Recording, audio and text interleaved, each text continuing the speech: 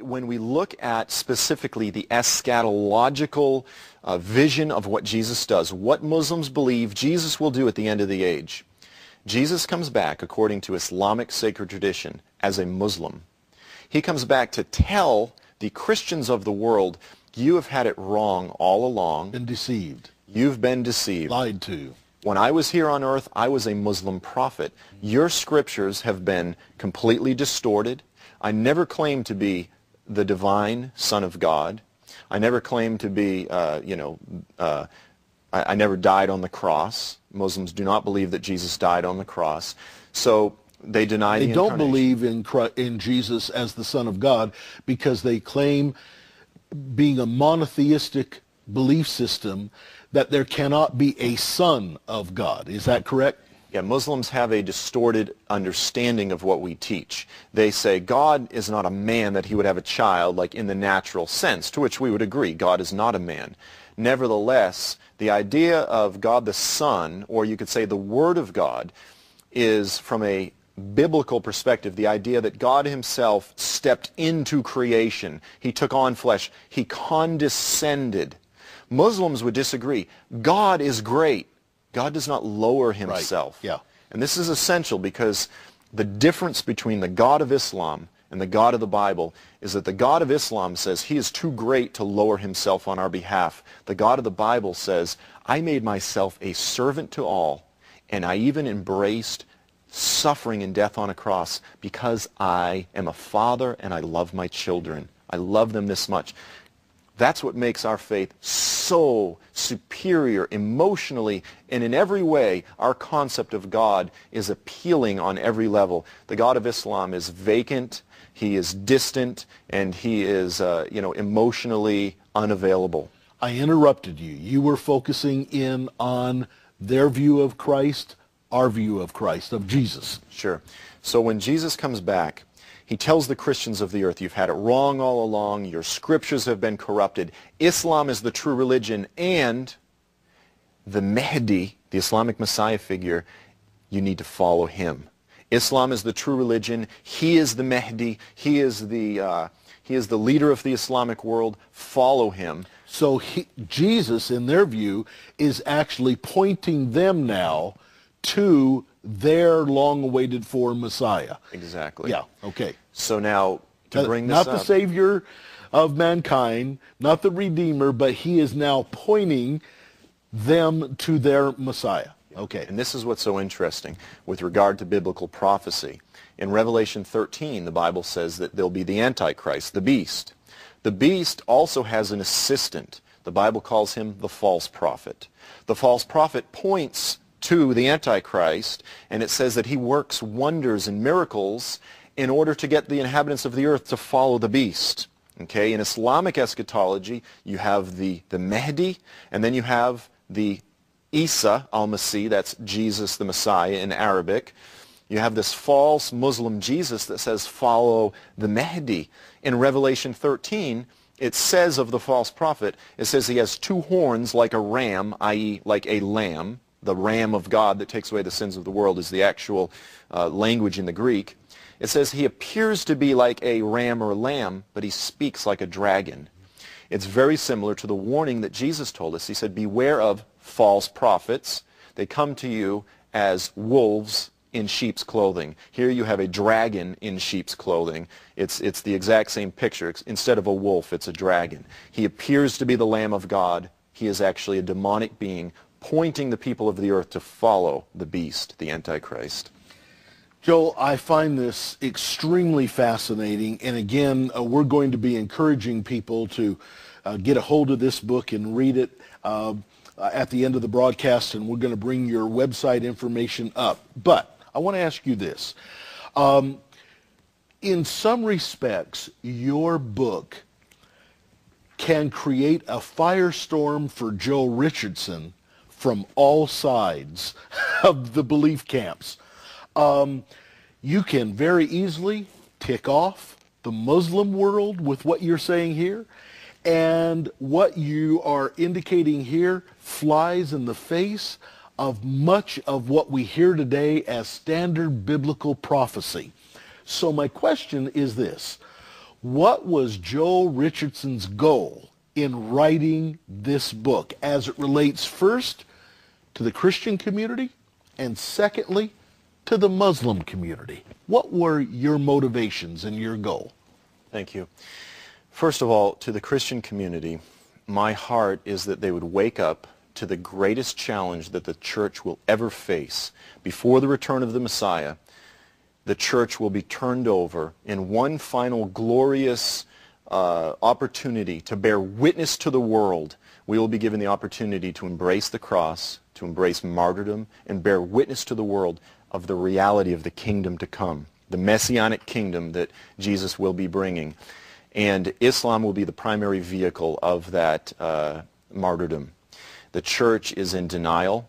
On the charismatic side, we cling to dominionism and testimonies, and we oftentimes over-exaggerate some of the wonderful stories that are coming in from the missionary field, and we act as though the entire Islamic world is going to convert in the next few years.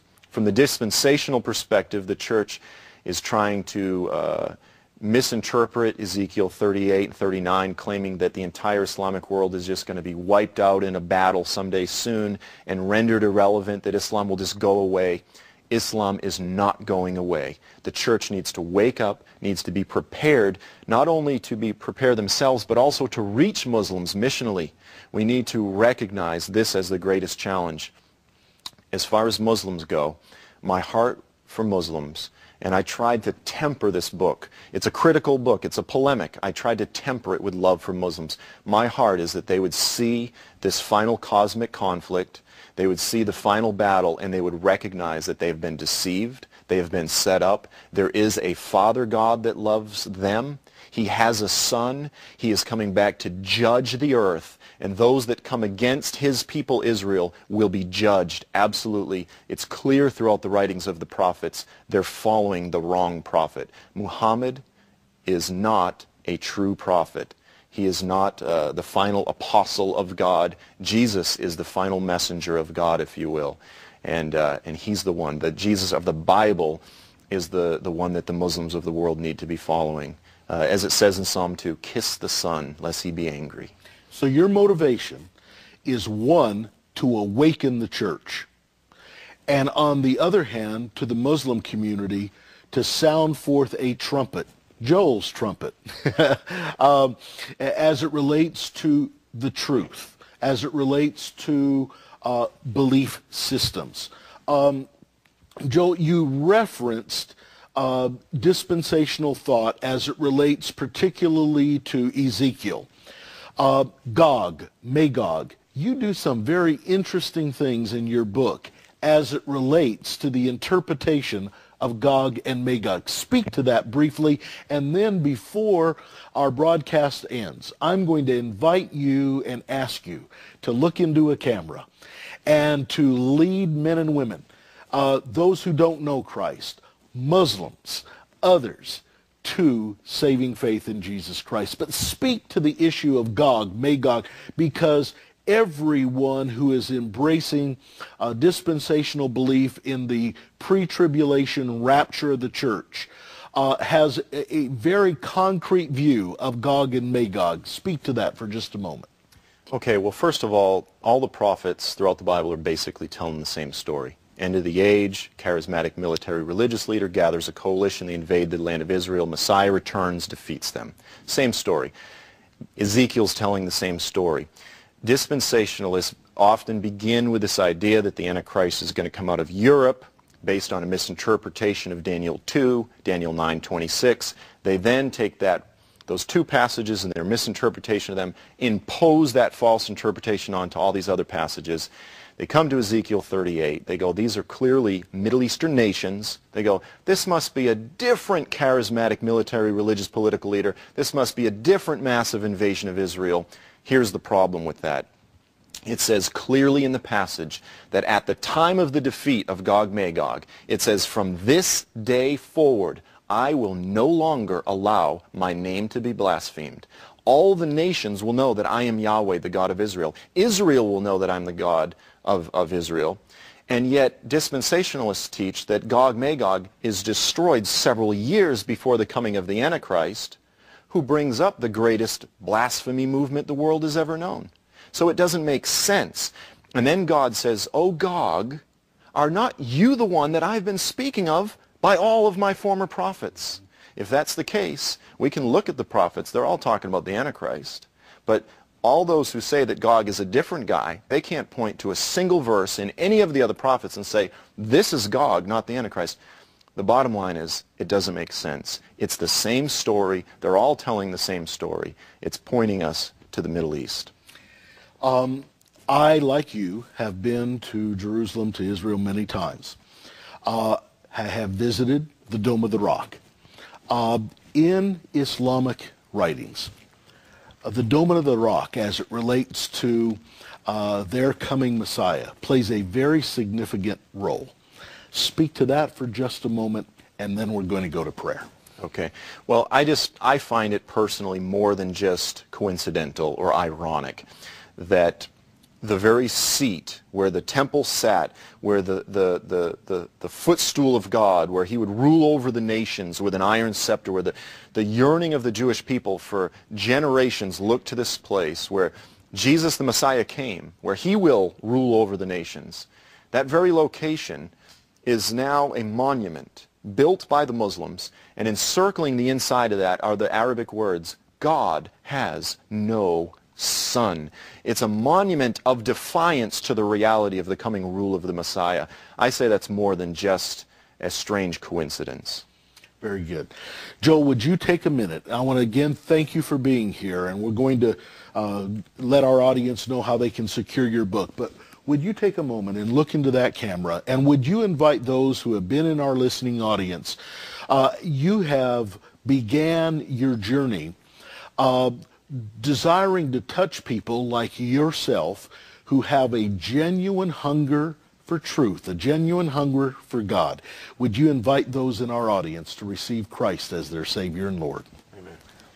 Father, I thank you for everyone that is listening and watching this broadcast. Father, I ask for your followers that you would empower them to see your Son as the one that came to make himself a servant of all, that they would be emboldened to love those that they understand to be their enemies, that they would be like your Son, they would make themselves a servant of all. And for the Muslims of the earth, Father, I ask that you would do for them what you did for us, that you would open their eyes, that you would help them to see the deception that is Islam, that you would help them to see the truth of the Bible, the reality of who you are, that you, the Almighty God, came down because you love us as a Father. I ask that you would reach into the Islamic world, awaken Muslims with dreams and visions, that you would empower the missionaries to be bold in all that they do. And we thank you for these things in the name of Jesus. Joel, the uniqueness of Christ. He's your Savior. He's your Lord. He's your soon-coming King. If you had to leave our audience with anything interesting as it relates to the uniqueness of Christ, what would you say about Christ? Well, again, the God of Islam is the God that refuses to condescend. He is not a father. The God of the Bible is the God that comes down and becomes flesh and dwells among us, and not just dwells among us, that he embraces the cross, that the Almighty God makes himself a servant of all. We live in a world where everyone's trying to put themselves at the top of the pyramid and lord it over everyone under them.